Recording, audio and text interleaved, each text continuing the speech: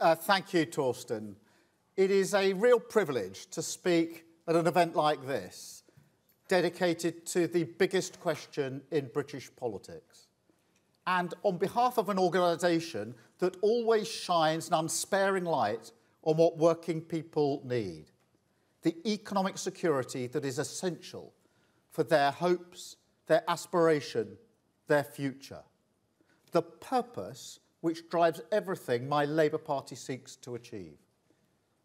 So I want to start by thanking you, Torsten, all the commissioners on the Economy 2030 inquiry, and everyone here at the Resolution Foundation for all the vital work you do guiding that mission. I know it's been a busy year, and I'm sorry I can't promise that next year will be any easier. Now, I suspect that this is a room that likes a graph, and not in the way the Lib Dems do. So I'd like to start by drawing your attention to a chart published by the Resolution Foundation following the autumn statement. Some of you will have seen it before. It's truly shocking, because what it shows is that this Parliament is on track to be the first in modern history where living standards in this country have actually contracted. Household income growth down by 3.1%. Britain worse off. Now, over the last 13 years, we may have become a little desensitised to findings like this. But these aren't the concerns of the past. This isn't living standards rising too slowly, or unequal contractions and concentrations of wealth and opportunity. This is Britain going backwards. Decline. Not just diagnosed subjectively by politicians. A decline that can be measured and experienced in the homes, the pockets, the aspirations and anxieties of millions of people across Britain. Now, I'm not here today to hit you over the head with the statistics that flow from that. That's Torsten's job. But what this does to a country, the cultural trauma, this needs to be understood. I go back to the 1970s, growing up in an ordinary working class household, a decade where we had our fair share of cost of living crises. I know what this feels like. I know when you're struggling to make ends meet, and we were, that the natural response of working people to work harder and harder can feel like you're running faster and faster into a brick wall. That rising prices create this kind of what next anxiety, a fear, and it really is that, of going to the shops because of the decisions you might have to make. And yet, that graph shows unequivocally that this is worse than the 1970s, worse than the recessions of the 1980s and 1990s, worse even than the global crash of 2008. And before anyone ventures the pandemic and the war in Ukraine as explanations, big shocks, undoubtedly. I point to the evidence the Economy 2030 inquiry has set out at length, that our productivity failings, the root cause, predate those shocks. And that other countries, comparable countries, have dealt with those same challenges much more effectively. So we are in a hole, no doubt about it. And what this feels like is a clouding over, a loss of the future. Because what my parents felt in the 1970s was that whilst day-to-day life was often tough, the future would be a happier place. Britain would be better for your children. Hard work in the end, in the long run, would be rewarded. And that was actually a comfort to them, a security blanket, if you like. But one which for working people in Britain now, sadly, no longer exists. That is the upshot of that graph. A political consensus that if you work hard and play by the rules, you'll get on, which is a glue that binds British society together. has become nothing short of a lie for millions. It's a well from which so many political horrors can spring. But I say to all of you, if we are privileged enough to be elected next year, the quack diagnosis, the search for distractions and excuses, all of that ends. Because the defining purpose of the next Labour government, the mission that stands above all others, will be raising Britain's productivity growth, a goal that for my Labour Party will become an obsession. And that's a big change for us.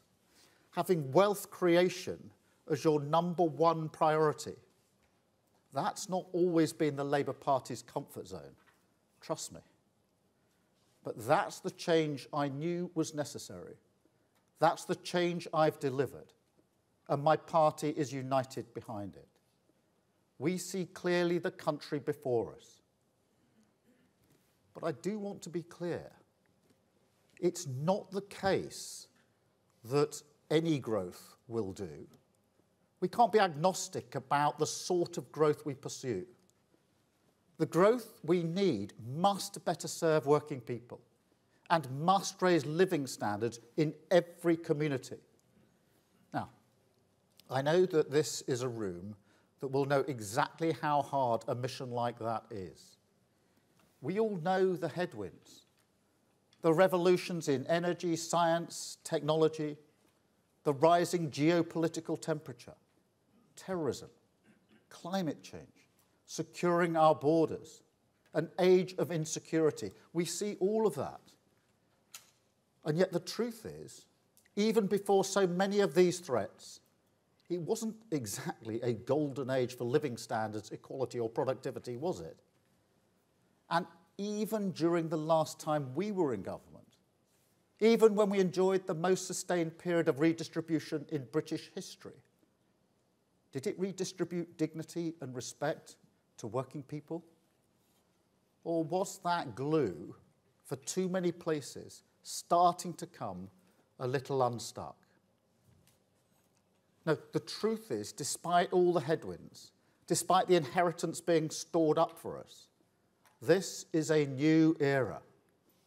And we must establish, as other politicians have in the past, a new economic consensus with a different model of growth, a different set of values, and a different analysis of the state and its role in the economy. Now, some people have called this modern supply-side theory because it recognises that the unchanging fundamental that growth comes from the supply-side expansion now needs a new toolkit. Others have called it productivism, acknowledging the obsession with raising productivity that is now required. They're both good, but for me, the best description comes from my favourite economist, who calls it securonomics, which is not easy to say.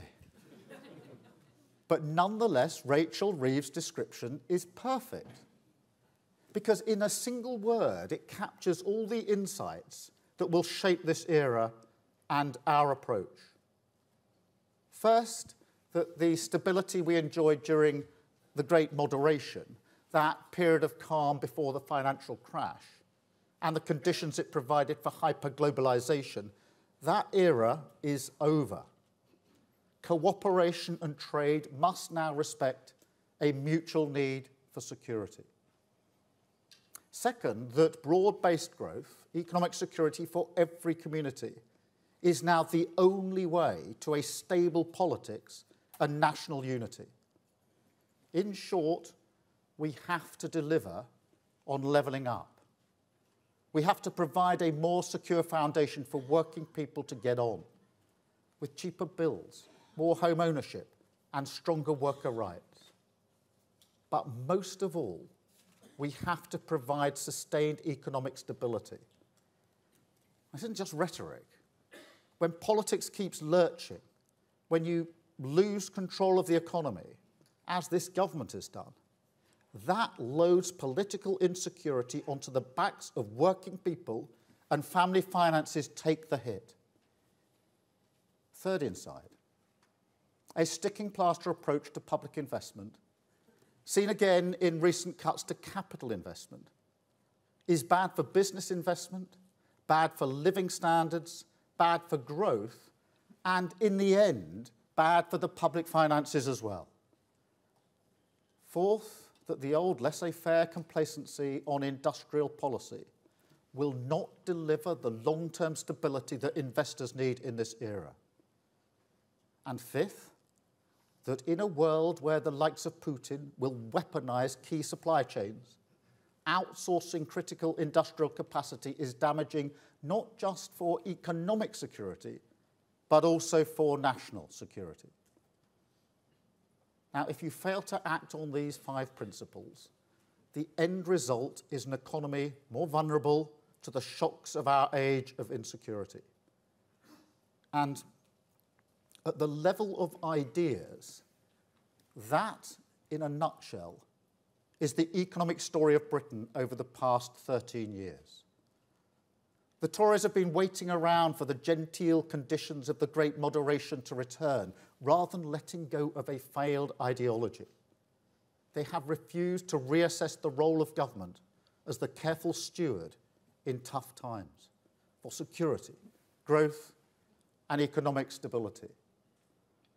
Because government can and must set the mission. Government can and must shape markets, not just submit to them. Government can and must reform our economic institutions rather than just mop up after the event with the state's big checkbook. And above all, government can and must hold out the hand of partnership to business, build shared institutions like a national wealth fund, like an industrial strategy council, like a joint undertaking on skills, a new architecture for growth, a new foundation for security. Security from tyrants, security from global headwinds, security for working people and businesses. That's securonomics. And no matter what is stored up for us, it will remain our North Star. But look, of course, we can't ignore our financial situation. So while I welcome some of the individual measures in the autumn statement, tax cuts for working people are a good thing, it was also a budget for growth that ended up downgrading growth, and a budget for tax cuts that confirmed the highest tax burden since the war, a fiscal sleight of hand that showed the government is quite prepared to salt the earth of British prosperity in pursuit of its political strategy. Now, I don't think any of you expect me to announce Labour's spending envelope on this stage here today, and I won't. Nonetheless, it's already clear that the decisions the government are taking, not to mention their record of over the last 13 years, will constrain what a future Labour government can do. I mean, sometimes you have to laugh when they talk about that note in 2010, because the comparison between 2010 and today is instructive. Compared with 2010, now debt is much higher, interest rates much higher, growth stagnant, British standing diminished, public services on their knees, inflationary pressure serious, taxes higher than at any time since the war. None of that was true in 2010. Seriously, never before has a British government asked its people to pay so much for so little. And that's why growth is everything. It's not just the quickest way out of this. It's the only way. The path to public service investment and keeping taxes competitive. It will be a hard road to walk, no doubt about it. And anyone who expects an incoming Labour government to quickly turn on the spending taps is going to be disappointed. Inflation, debt, taxes are now huge constraints. Of course, we will make different choices on the non-dom tax status invested in cutting NHS waiting lists, on removing private school tax breaks, invested in high-quality teaching and our children's mental health. But at the same time, we will be ruthless when it comes to spending every pound wisely. I ran a public service in the days of austerity. I know how hard it can be, but I also know you can always find ways to improve delivery, change your practice, your behaviour, reform your approach. And when times are tough like they are now, that is the least that people expect. Put it like this. There are millions of people in this country right now who wake up in the morning and know every day will bring a fight for every penny, just like the last day. My sister is one of them. I will say to her, let's go to the pub for lunch. And she will say straight away, I'll make sandwiches. So I've said to every member of my shadow cabinet, when they're drawing up their plans for our manifesto, think carefully about how precious every pound is for the people that we must serve. Hold them in your mind's eye and approach the public finances, spending decisions, like it's their money, because at the end of the day, it is. But look, this is a council of realism, not despair. The UK has huge assets, flexible product and finance markets, a highly educated population, world-class universities, this city, an economic giant, a global economy that is hungry for the services and sectors where Britain excels, life sciences, the creative industries, technology, clean energy, financial services, advertising. And then there's the potential of the places that have been ignored, passed over, disregarded as a source of growth and dynamism, a potential that I believe is routinely underestimated. And so, with Securonomics as our guide, there are big steps we can take quickly that will get British growth moving. One, we can get Britain building again. We're the only country in the G7 where land development per head has decreased in the past century. The dream of home ownership, ever more distant, working people shelling out more of their income to chase it. Less security and opportunity. So yes, we must bulldoze through the restrictive planning laws. We must remove the blockages that choke the supply side of our economy. Stop us building the warehouses, train lines, grid connection, wind farms, laboratories and homes our country needs. Step two, we can back British business with political stability and certainty. With a competitive tax regime, we've shown our determination on that front. A new direction on skills, reform of the apprenticeship levy to give business more flexibility and incentivise investment. Technical excellence colleges, specialising in the high growth, high shortage skills that we need. But above all, with that new partnership, a proper industrial strategy drawn up with business, and a national wealth fund that can de-risk and crowd in major private investment, because we believe that is our job. Not to shower taxpayers' cash on favoured companies, picking winners. This isn't the old dogma. But in this global economy, it is negligent not to take a view on which sectors can compete, and even more negligent not to use the power of government to back them properly. Now, this is mission critical, because we will never arrest our decline unless we become a high investment nation. Finally, three, we can make work pay. You know, even now, in the face of the ample evidence on the good work provided by this inquiry, some people still see flexibility in our labour market as one-sided. The growth comes not from a labour market that asks, how can we make workers more productive, but from driving down wages, rights and conditions. Mark my words, we will consign that argument to history. And I say this to business as well. This is a Labour Party more committed to working with private enterprise than ever before. But a partnership must have a purpose, and the returns of private enterprise must be better shared. Your country needs higher investment. Your workers need a fairer return, and both will be good for your productivity. So we will broker a new deal with increased mental health support, a fully funded plan to cut NHS waiting lists, an end to zero-hour contracts, no more fire and rehire, a bold new act to stamp out racial injustice, and a real living wage.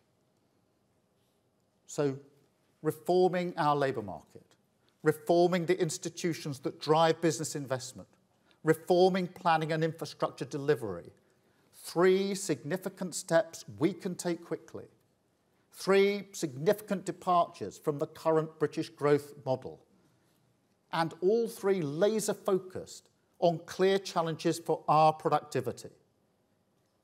And 3 clear divides on growth that will shape the general election.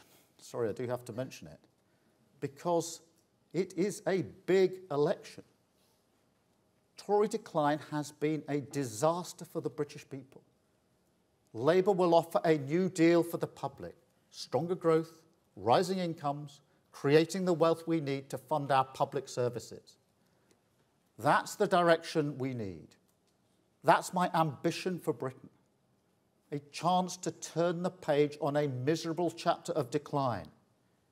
And with a new economic plan, with a new determination, with growth that will deliver the security working people need, we will walk down the hard road towards national renewal.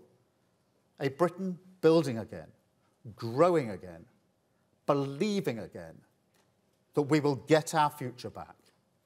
Thank you very much. Thank you.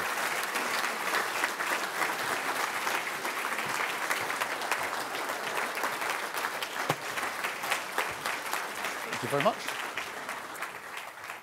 Thank you. That was very clear.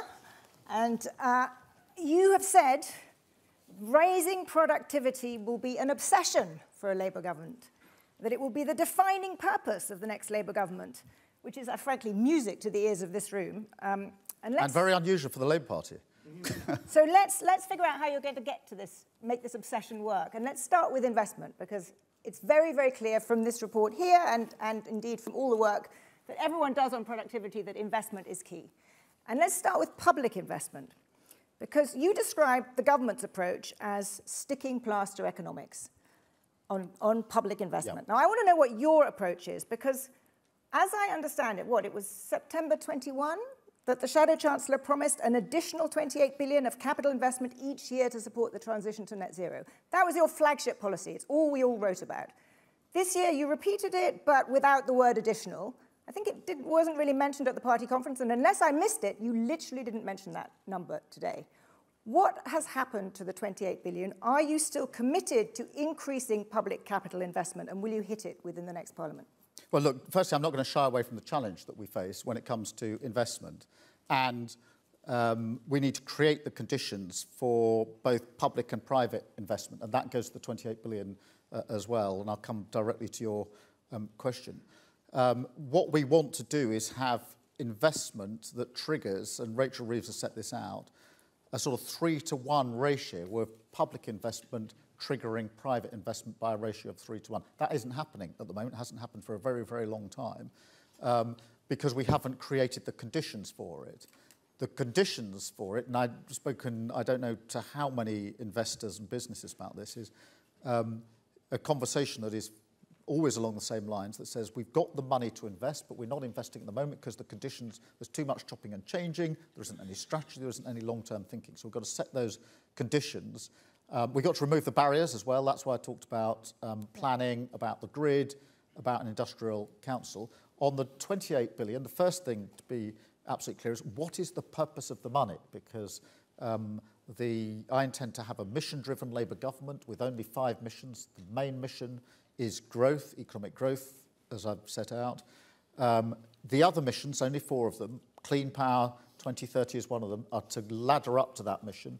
The 28 billion, we will ramp up to that in the second half of the Parliament, and it will be used to trigger that other investment from the private sector. And we'll ramp up. It's not a question of the investment not starting until the middle of the next Parliament. It'll be ramped up to that point. It is, of course, subject to our fiscal rules, but I am confident that if we turbocharge the growth that we need, we'll be able to achieve the investment we need within the fiscal rules. But if you are ramping up in the second part of the Parliament, just to be clear, that probably means that you are overseeing a net decline in public investment for much of your tenure. Well, we will be ramping up in the second half of the But will you be overseeing Parliament. a decline, at least at the beginning, in public investment? Look, I mean, the figures we're going to inherit are pretty awful figures. But you have choices. Once you're in government, you can decide, you could say, we need to invest in public investment is essential for growing this economy. That's in fact what this report suggests. And we're therefore going to borrow to invest. But you're now saying you will not do that. Well, we will borrow to invest subject to our fiscal rules. That's what the 28 billion ramp in the second half of the Parliament is all about.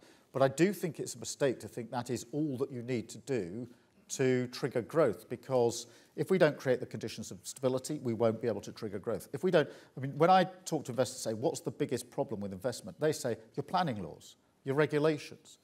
If they're in the energy sector, they will say within the first few sentences, the grid is too slow. I've got a conversation seared on my memory about wind turbines, and had the conversation with a CEO of an energy company, how quickly can you build me a wind turbine factory? The answer was 2 years.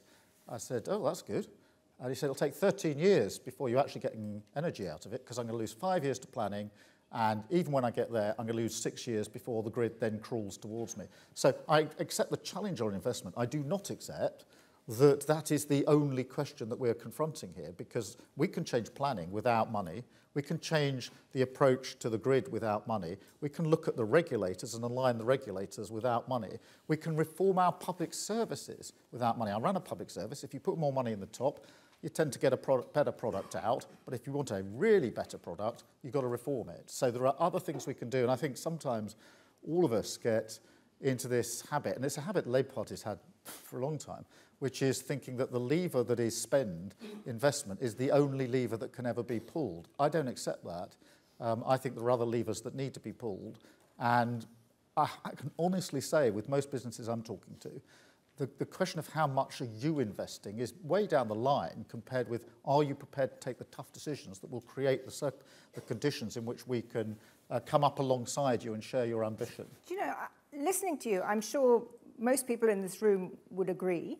And frankly, the Chancellor said something very similar this morning.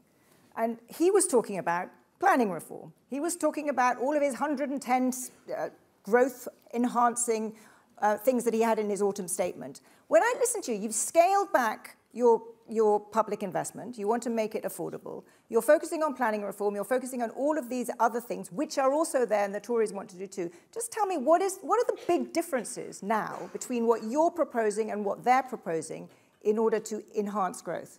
Well, the first thing I'd say is they've had 13 years to do these things. Yeah, but let's look forward. Well, sure, but I mean, you can't. We are in this hot.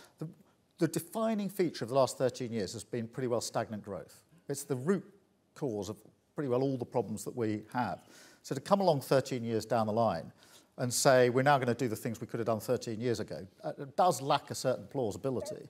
When it comes to planning, it was this government that in 2015, I think, pretty well put the kibosh on onshore wind farms deliberately. That was their strategy and their policy. It's this government that took down the targets for house building. That will mean, by the way, very few houses being built. Everybody knows that. The Prime Minister knows that. So there is a plausibility problem. But what we've got is a strategy, we've got a mission-led government, we've got clarity about what we're trying to achieve, and we are creating the partnership that we're going to need with business.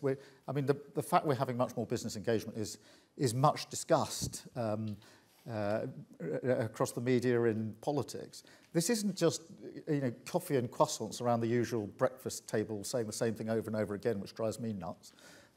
It's actually quite detailed discussions now with business about how we're going to hit the ground running in a year's time. quite granular discussions about how quickly we can achieve things. So we've gone well beyond the how are you, what's your name, what are you doing, to a really constructive set of engagements that mean that I don't want any conversation had by my shadow cabinet in the first 100 days of an incoming Labour government, if we get that far, that they could have had now. And that's the mindset we're in. So let's talk about, I've got so many questions and only about 3 minutes, but you said that you're now focused obsessively on productivity. You also said that wealth creation is your #1 priority, something I think Margaret Thatcher would have agreed with.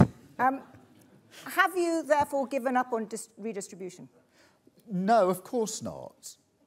But I think it's very important to recast the way redistribution should work.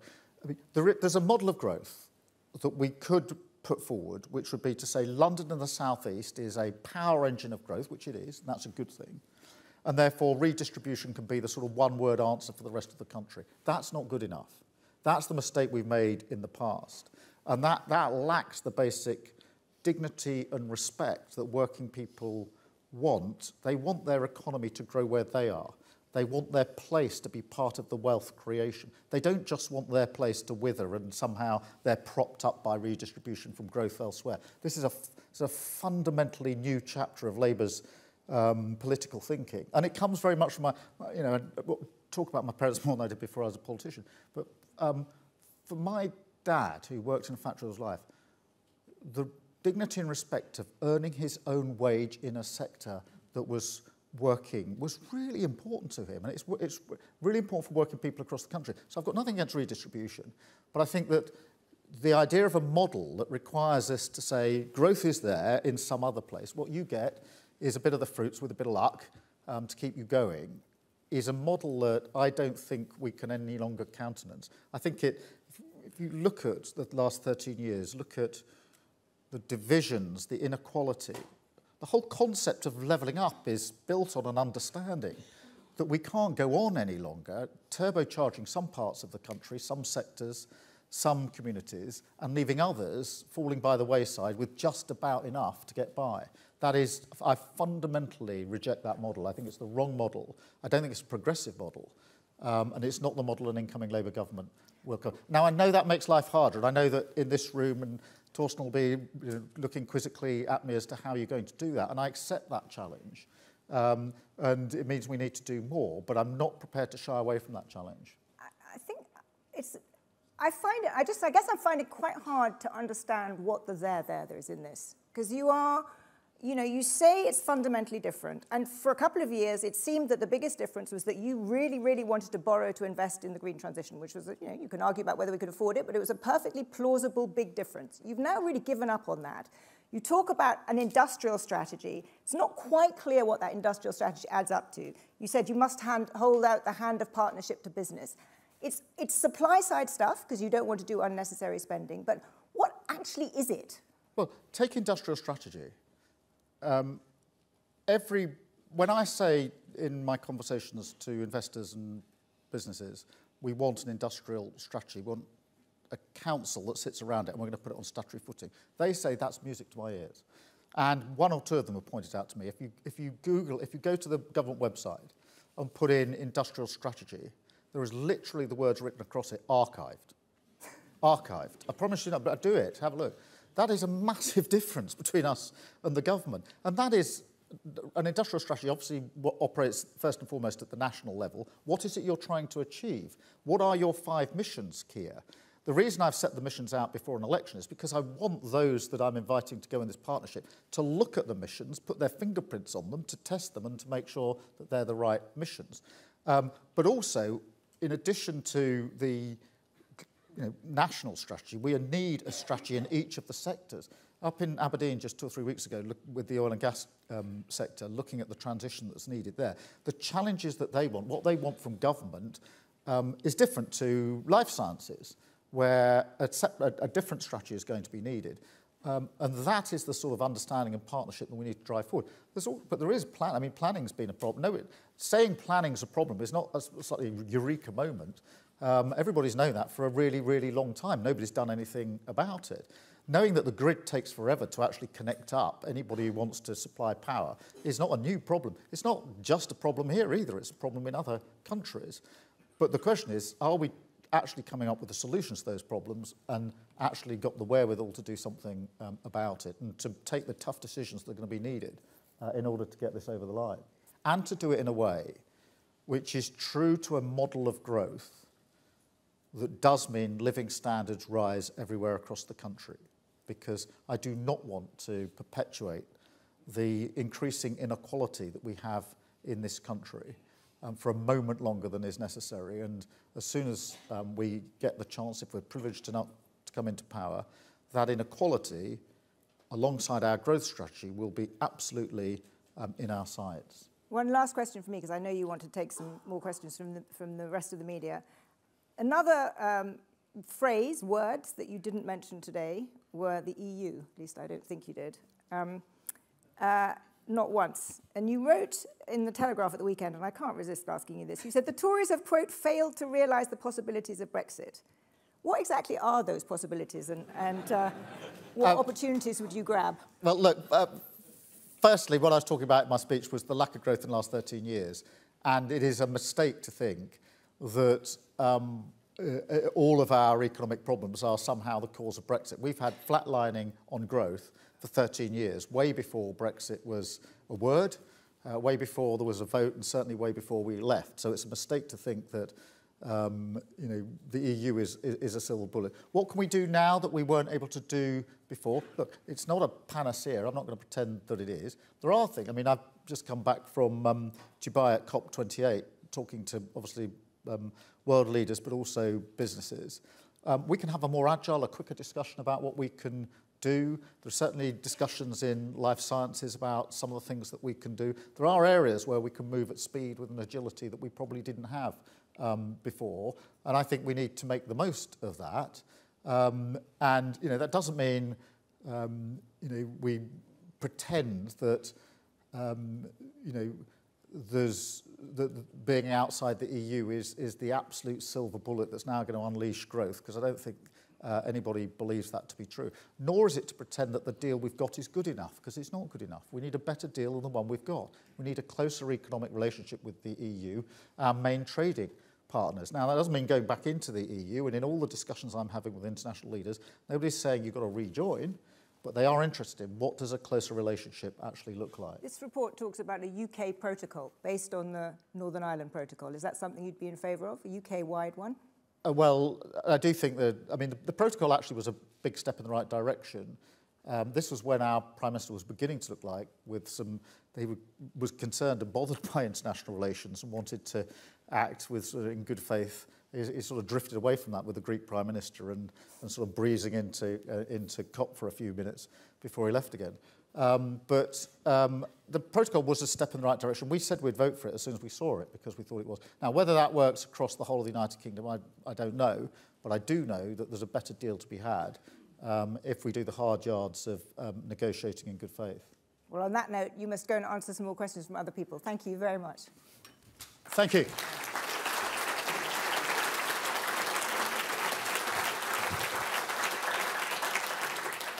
I've got a number of media questions that I know various journalists are waiting to ask. So let me go through those. I think, Beth, I've got you down first. So Beth Rigby from Sky. Keir Starmer, you keep saying public services are on their knees, and yet now you're saying beyond small amounts of money Labour have already committed, a Labour government won't be turning on the spending taps after a general election. You know it will be a huge disappointment to many of your supporters. I have a really simple question for you. Can you at least reassure them that you won't be cutting any departmental budgets after a general election, or are some spending cuts still on the table? Well, but let me take that in two parts. Firstly, on public services, look, I'm a massive believer in public services. I gave up 5 years of my life out of practice as a lawyer in order to run a public service, which was the Crown Prosecution Service. So I do care about, I believe in public services, and I know a thing or two about the constraints of delivering in public service, and I'm certainly not in the business of cutting the funding, which is why the focus is so much on growth. What I would say, though, is that we must never forget that our public services need reform. I saw that for myself. In criminal justice, which was my old field, it is perfectly true you can put more money in the top of your public services and you probably get a slightly speedier product, but you don't materially change it. You have to reform. The same is true now of the health service. The health service, 75 years or so in, is facing very different challenges to the health service when it was created. If it's to last another 75 years, and I want it to, I believe in it, and I'm determined that it will, then it's got to change. It's got to become preventative. It's got to be closer to people in their communities.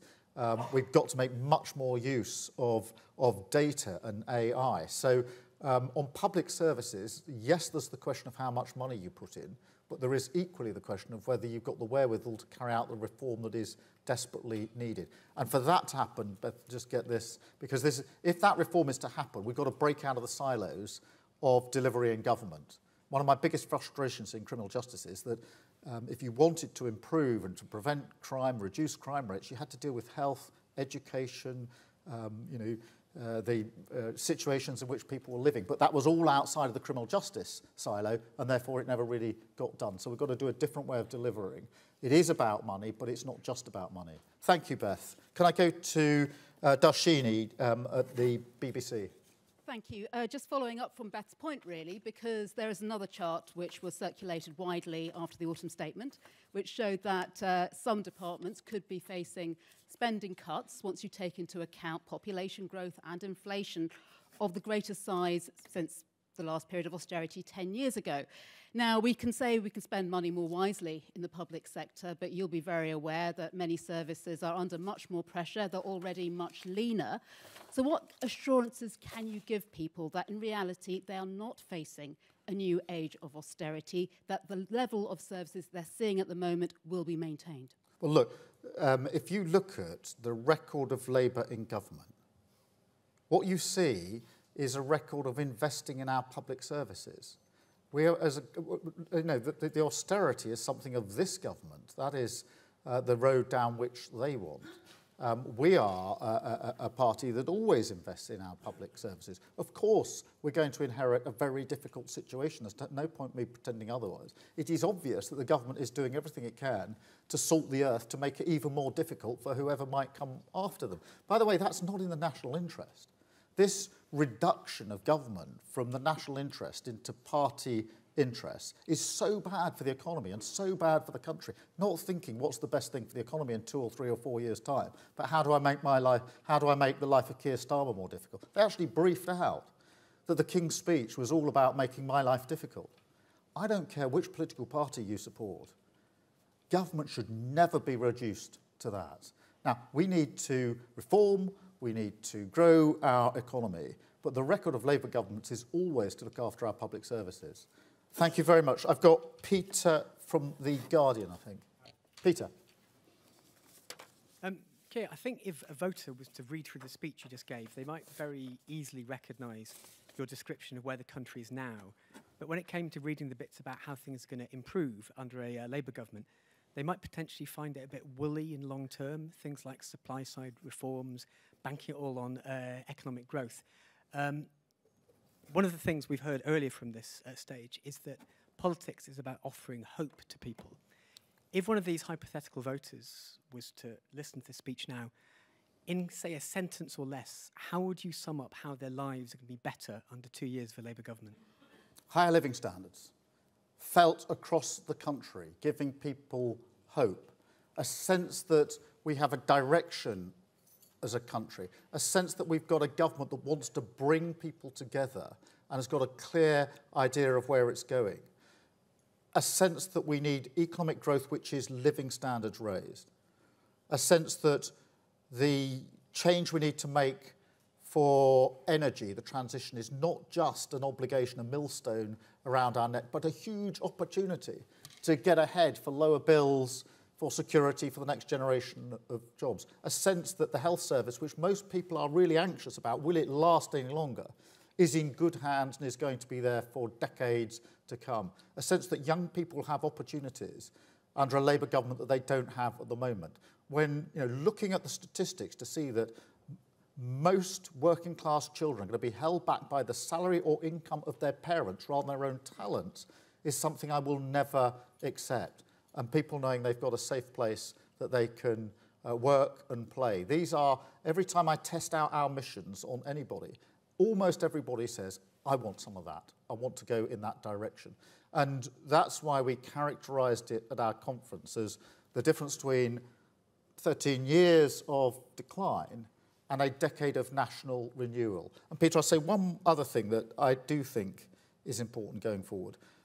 The decade of national renewal is important. I accept your challenge. Beth put it to me at the beginning of the year, I think, when I did my New Year's speech. It's a challenge which always comes, which is, that's all very well, but that's going to take 5 years. What about this Christmas? What about this January? Why can't you do it by then? And we have this with the waiting, with the NHS. Every year we have an NHS winter crisis. It's coming. It comes every year. Every year, the only thing we know is it's going to be worse than the year before. And in about January or February, watch for it this year, there'll be a bit of sticking plaster that's put on that gets the NHS through to about April, May, June when it gets warmer. And then we go into another winter crisis the next year. We can't go on with that sticking plaster politics. It's the lack of the fundamentals. Yes, some of these things take time. The home insulation scheme that was running, it started about 15 years ago, which would have massively reduced the energy needed to heat homes. That was cut 10 years ago by David Cameron, said, cut the green crap. And we've lost 10 years because of that.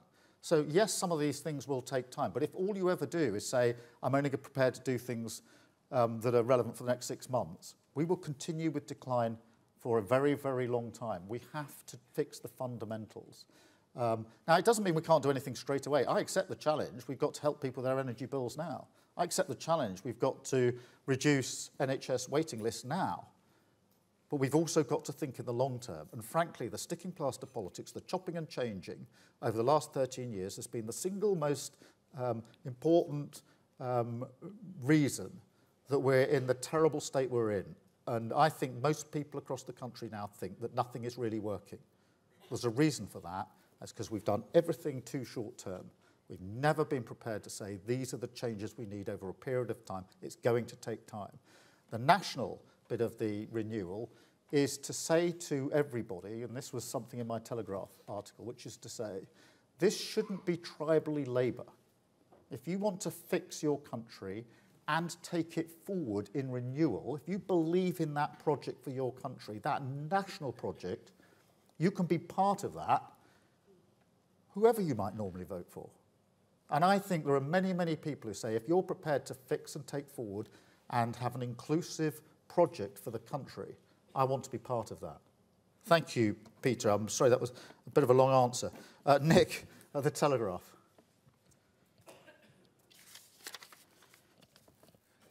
Thank you, Keir. I just wanted to come back to the answer you just gave then on the 28 billion green investment. You said it's subject to the fiscal rules and dependent on growth. So if growth is slower than expected, are you saying that that 28 billion figure is a target that you would like to achieve, but you will be sticking to those rules and therefore you might never actually reach it? And just ever so quickly on the speech, in response to Beth, you said you're not in the business of cutting funding. After 5 years of a Labour government, will the state be larger as a proportion of GDP? Thank you. Nick, on the 28 billion, we will ramp up to that and get to that in the second half of the Parliament. It is, of course, subject to our fiscal rules. That's not special to the 28 billion. And talk to Rachel Reeves about this. Everything we do is going to be subject to the fiscal rules. They are the most important foundational stone. And this is not just about, going into an election. They're fundamental, and they're fundamental for a reason. Last year, we tried the experiment of unfunded commitments that would not be consistent with our fiscal rules. We tried it with Liz Truss as a country. And it didn't land well, did it? It caused huge economic harm. And who's paying the price? Whose mortgage has gone up? Who's struggling with their energy bills? Who's struggling at the supermarket? Working people. I'm not prepared to let that happen ever again. And therefore, those fiscal rules are the foundation upon which we build everything. They're not a straitjacket for the 28 billion. They're a foundational stone for everything that we should do. And by the way, I'm confident, I'm really confident that we can make the investment that we need to within our fiscal rules, because I'm confident that we're doing the work on growth that we need to do, which you would expect to have from a responsible opposition that doesn't know whether it's going to win the election, but knows that if we do win the election, we would be unforgiven if we hadn't done the planning well in advance. On your second question, look, there are at least 2 fiscal events before the election, I think, maybe one more before the election, and therefore, you know, for me to say what may or may not be the position in 5 years, I think is pretty unrealistic at this stage. Thank you, Nick. I think I've got Jack from the Times. Jack.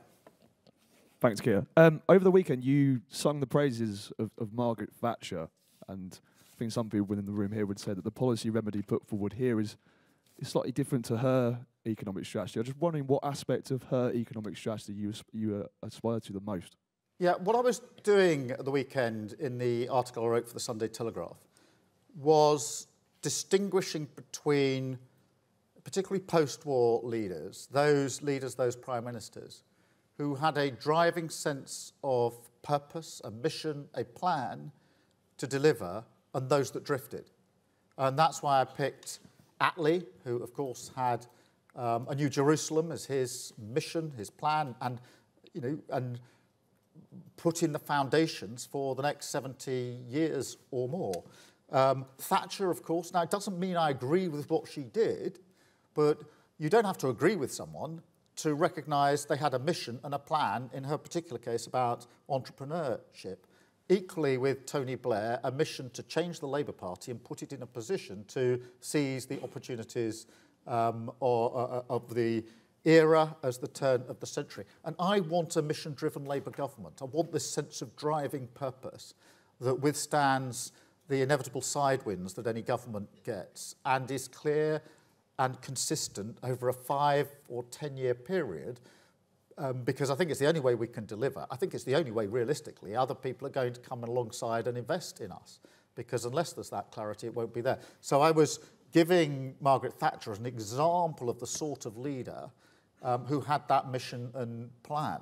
That's obviously different to saying I agree with everything that she did, but it is, I think, and I'll just finish it by saying, what we've had in the last 13 years is the complete lack of leadership, complete drift, real drift. Can anybody in this room define the mission of the last 13 years? What was it? What is it? Even now the government struggles to say what they want 13 years down the line. There's no sense of mission or direction. And so I was using it in that way, and obviously that's provoked a certain reaction in a number of places. Thank you, Jack. And I've got Noah, I think, from The Sun. Thanks, Keir. You've spoken today and quite often about how crippling the cost of living crisis has been to so many families and people you know well. So with that in mind, would you step in to stop the BBC licence fee being raised by 9% or by any percent at all? Well, no, thank you for that question. I think this particular problem really is the government's, in the sense that this is a decision that Lucy Fraser, I heard this morning, says she's about to take in the imminent future. So it is one for them. They've obviously, you know, they set out the approach they were going to take with freezing and then increasing. And the anxiety is that they're going to break the promise that they've made. So that is one for them. Well, we will, I mean, you know, we will set that out as we get to the election. We're going to have to see what the government does first. And, you know, like all things, it'll have to be set out in detail before the election. I'm going to wait to see what Lucy Fraser actually does, wait to see what may or may not be in a budget, if we get to a budget early next year. But I think in that particular case, this is a problem that the government's making and one that they're going to have to solve sooner rather than later. Thank you all very much. I think we've probably overrun our stretch, but thank you very much for having me. Thank you.